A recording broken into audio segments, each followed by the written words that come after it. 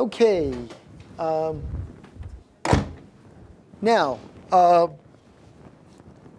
governance and policy making. What do we mean? I mean, we'll first talk about the British Constitution. But when we talk about the British Constitution, what do we mean?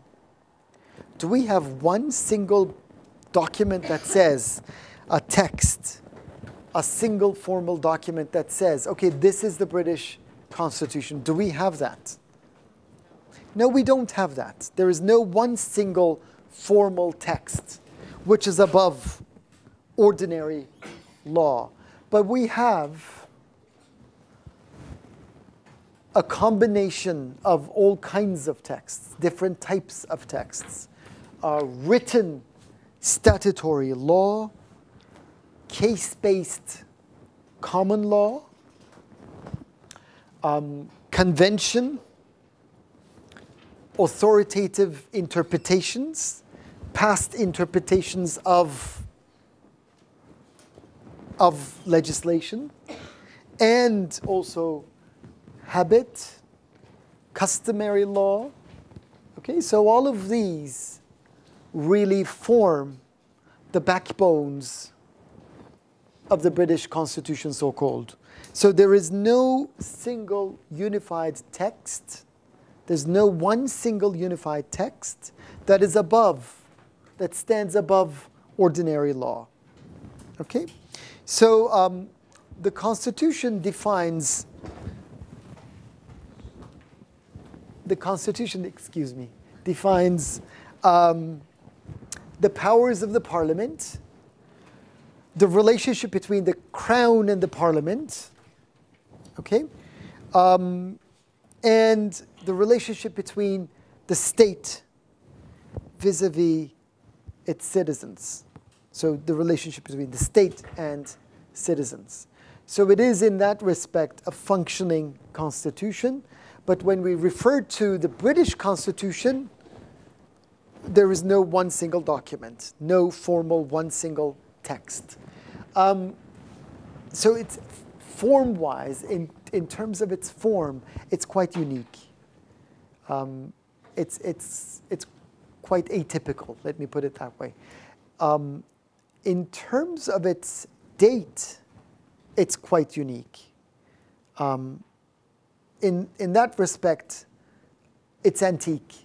So it goes back to the Bill of Rights of 17th century. So the Bill of Rights plus an act declaring the rights and liberties of the subject and settling the succession of the crown. So the Bill of Rights, 1689, really constitutes a key element of what's called the British, what we refer to as the British Constitution. It is a striking combination of texts. In its spirit, it incorporates hereditary institutions. And by hereditary institutions, we mean two. So not only the Crown, the Queen now, but also the House of Lords. So House of Lords as well as the Crown. And in that respect, or in those respects, it is a flexible constitution. It is not a rigid constitution, because there are few absolute principles of governance in the Constitution. The Parliament still has considerable powers, and the Parliament is not bound by a constitutional review. Okay, we'll talk about that in a moment. So this is it for the Constitution. What about the organization of the state? The British model of state is known as the Westminster model, which is comprised of parliamentary sovereignty, or the elements of which are parliamentary sovereignty, parliamentary democracy, and cabinet government. So parliamentary sovereignty, parliamentary democracy, and cabinet government. What do we mean by each of these? By parliamentary sovereignty, the parliament is unrestricted in terms of its legislative powers. It is unrestricted by the executive, by the judiciary, as well as the crown. It is unrestricted from or by the judiciary. It's not restricted by the judiciary because there is no constitutional court that says, hey, you can't do that. Okay? So there is no constitutional review possible in this system. It is not restricted by the crown because the crown does not have a say like, I veto this. Okay? So the crown does not act as a veto player in the system. So neither the judiciary nor the crown can repeal a law or can send back an act or a legislation that is passed by the parliament. And the executive is part and parcel of the parliament. So in that respect, it is the executive that answers to the parliament. So as you can see, this is an institution, the parliament, which is in a way supreme, okay, among the branches of government. So the parliament can make and overturn any law it wishes, and there is no veto or constitutional review. One set of limitations on British parliamentary sovereignty was imposed by the EU. The acquis communautaire, do we know what acquis communautaire means? Acquis communautaire. It's all the treaties, all the legislations, all the international treaties that the EU had been amassing, all the directives, all the judgments, rulings by the European Court of Justice. So all court decisions and all others. So parliamentary sovereignty had been limited by EU legislation, by the EU's acquis communautaire. But aside from that, there was no other law that was above and beyond what the parliament was making. So except for the EU, parliamentary sovereignty was in a way absolute. Okay? But now that's going to be changing soon with the Brexit. So parliamentary sovereignty was the first element. The second element of the Westminster model is parliamentary democracy.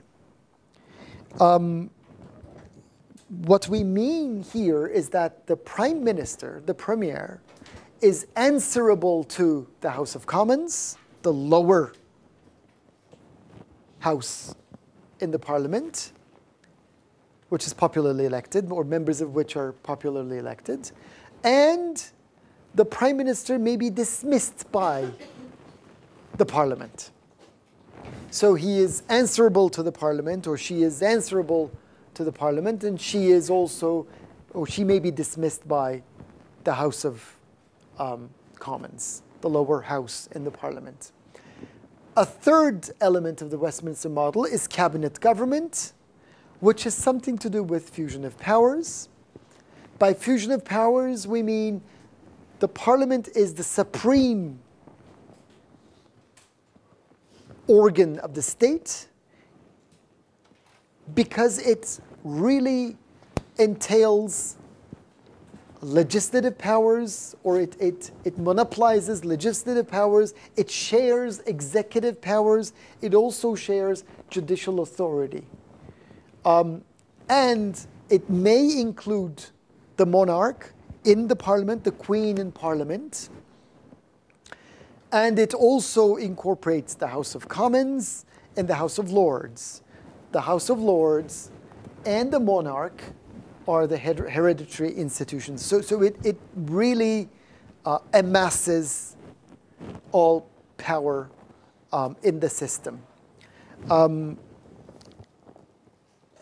which really attests to the constitutional monarchy as the name of the regime denotes.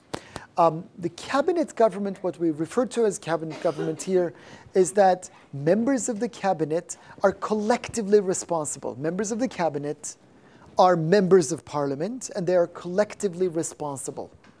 There is no independent premier, but in time, there has been strengthening of the core executive. But what's important here, both the legislature, well, it is the parliament, and the executive are part and parcel of the parliament. Okay, so both of these powers are part and parcel, or are under the legislature, the parliament here. So cabinet government means that it makes decisions collectively, and it is collectively responsible to the parliament. Okay, so that's important to remember, the Westminster model. What does the British executive look like? When we talk about the British executive, we start with the cabinet government. Here we have key functions of the ministers. How does the government, or how is the government formed after the elections? The crown, the monarch, the queen in this case, invites the chief of the party, head of the party, leader of the party, which has got the largest number of seats in the House of Commons, and then appoints that person as the prime minister and asks to form a cabinet. So that's how the cabinet is formed. The key functions of the cabinet is that the cabinet is involved in policy making.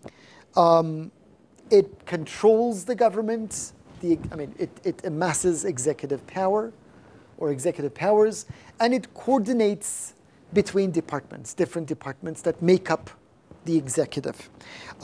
In principle, we have about 22 to 24 ministers that make up the cabinet.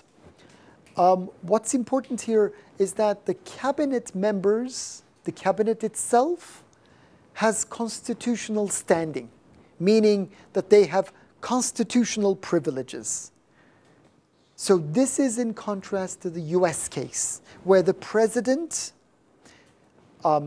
yes, it is in the Constitution, the presidency, but his cabinet has much less of a constitutional standing than it is the case in Britain. So it enjoys constitutional privileges. And among these ministers, we've got the prime minister as the head of the core executive. And in general, the most powerful ministries are Foreign Office, Home Office, and the Chancellor of the Exchequer, which is basically standing for Minister of Finance or Ministry of Finance. Okay, so core powers with formal constitutional privileges. Once again, the cabinet is collectively responsible in the sense that they are collectively answerable to the parliament. But from the 1990s onwards, there has been a trend towards strengthening of the core executive within the cabinet. Okay, so some members in the cabinet, such as the Foreign Office, the Ministry of Foreign Affairs, Ministry of Home Affairs, as well as the Chancellor, Minister of Finance, that is, with their own private advisors, they really form the core of cabinet, they really make a lot of decisions on day-to-day functioning of the state, of the government. Part of the executive is bureaucracy. We tend to forget that the bureaucracy is part and parcel of the executive. It is an instrument, it is the instrument of executive power. So by bureaucracy, we mean unelected officials, servicemen and women that share collectively executive powers with the government. So they share executive powers with the cabinet.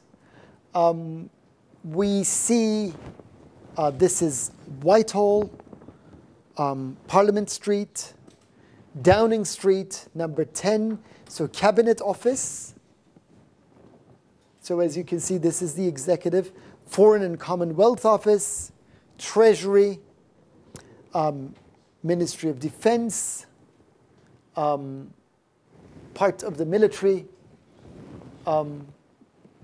So basically around Department of Work and Pensions, Department of Health. So around Whitehall Avenue, you see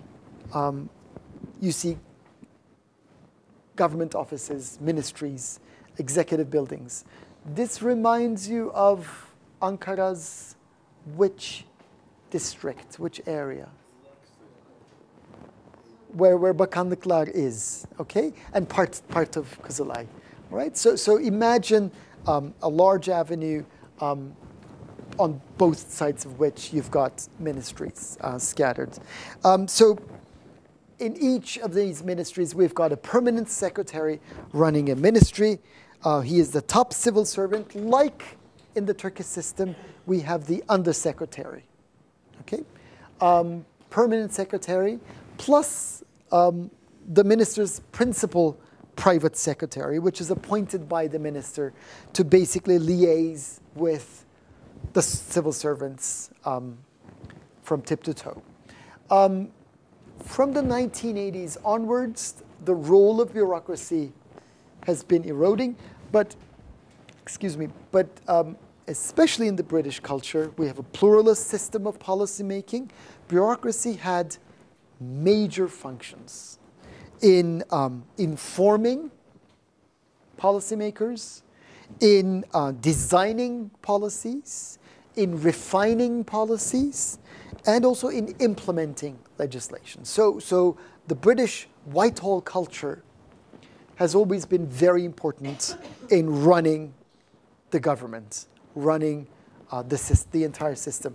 But from the 1980s onwards, things have been changing. Rolling back the state had ramifications for